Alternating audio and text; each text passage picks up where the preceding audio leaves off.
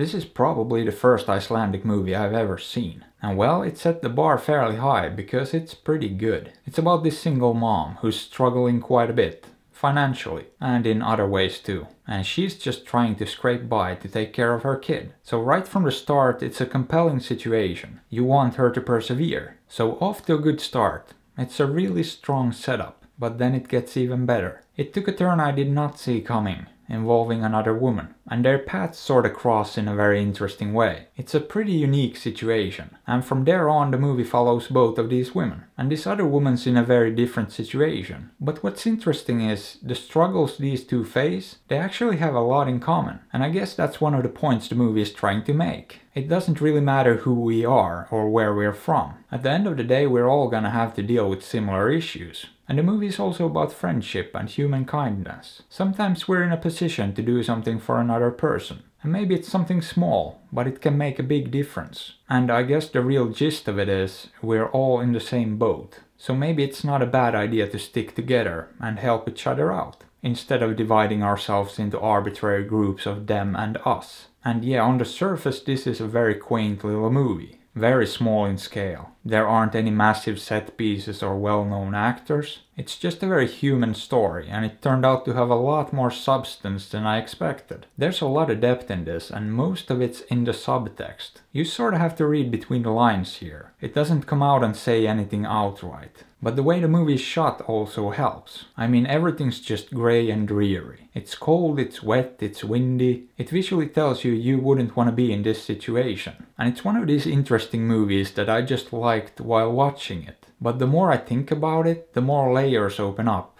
And the more I like it. I mean, this is the kind of filmmaking I love. Small scale with a lot of depth. Every time I see a movie like this, I'm just reminded that you don't need a huge budget or crazy special effects to tell a great story. In fact, a lot of the time that gets in the way, or tries to replace the story. But every movie starts with a story. And if it's compelling, chances are you'll have a good movie, or at least a decent one. And if it's not, you probably won't, no matter how much money you throw at it. It's definitely something Hollywood could learn from indie movies, but it's also something other indie movies could learn from movies like this. If you want to make a movie, but don't have a story to tell, what are you even doing? What are you making a movie for? Just for the sake of it? That happens a lot too. But it does seem like these sort of movies are becoming more common. Movies with an actual story to tell. Something to say. And I'm grateful for that. These are the kind of movies I like the best. This one was actually so compelling that very few times did I even think about it being in Icelandic. I mean, a few times the language is very front and center, but other than that I didn't even think about it.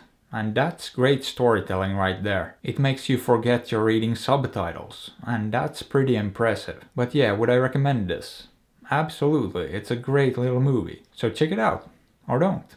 I'm not your dad, but I am trying to sell out, so consider liking, subbing, hitting that bell and supporting me on Patreon. Because I really need to book that trip to Iceland. And hey, why not drop a comment below or check out another review? I'd appreciate it. Thanks.